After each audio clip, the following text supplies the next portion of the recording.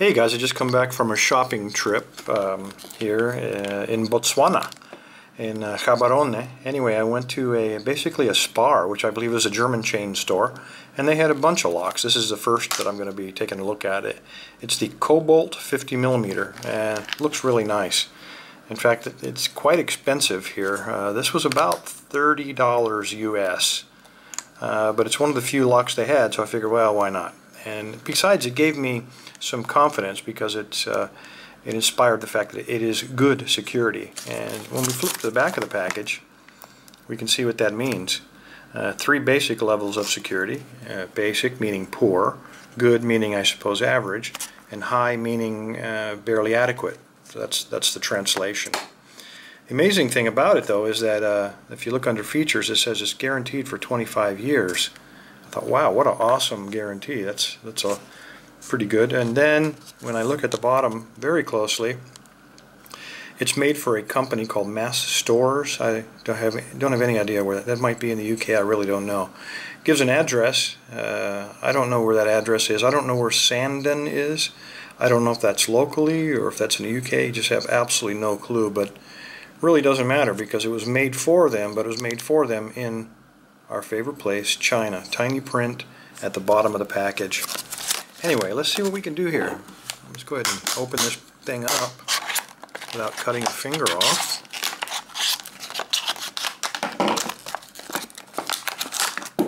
And before we waste time picking it, let's go ahead and make sure the keys work.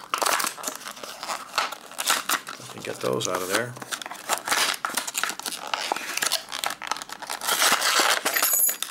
There we go, done with that package. See what the bitting looks like. There you go. Not too bad, not too good, but you don't know what you're getting until you open the package.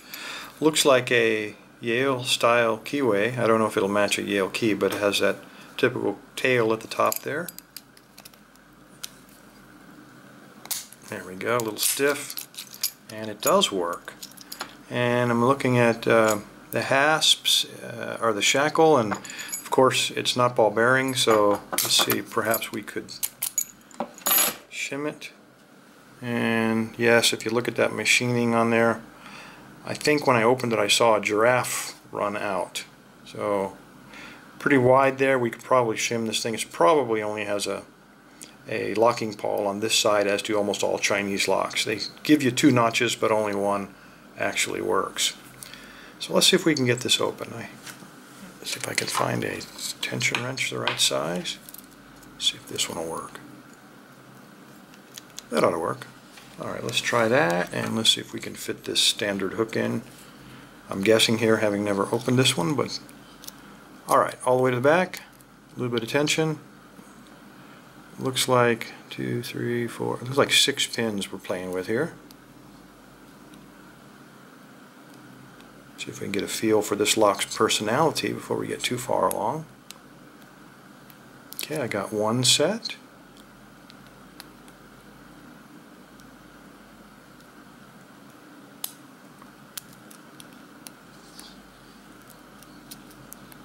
Little trouble getting in there. This might not have been the right choice for picks, but hey, you take what you got.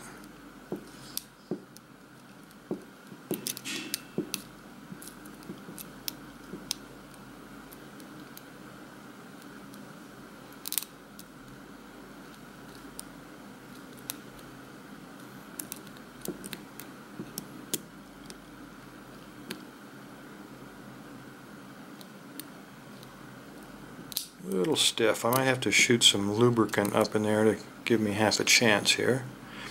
It does feel like there might be security pins though, which is very surprising for Chinese lock.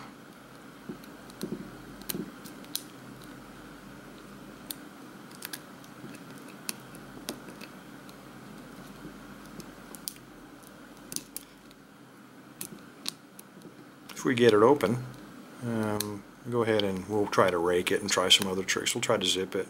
Probably should have tried those things first, because then maybe it would have loosened up these pins just a hair for me.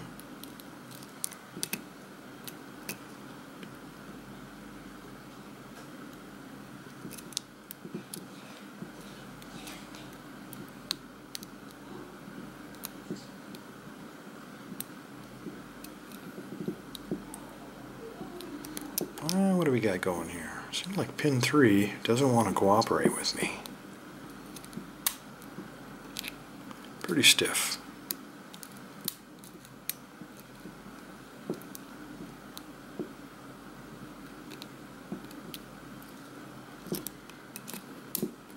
And there we go. Alright, so you can SPP it.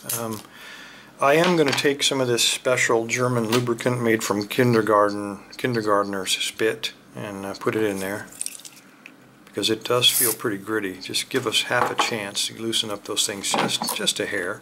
Well, let's try some other little tricks to get into these. We know it's made in China. They didn't even hide that, so let's just try a couple of tricks. And I have no idea if this is going to work or not. Let's just try to rock it first. We're going to stick it in there, apply just a light tension, and see if we can rock it open. And there we go, we're open. So, typical Chinese manufacturer. Let's do one more little trick. Let's just try to zip it open.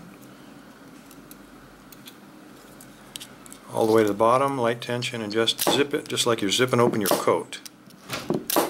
And it might not work on these Yales because it's got that little tail on there. Might have a little trouble getting up around that.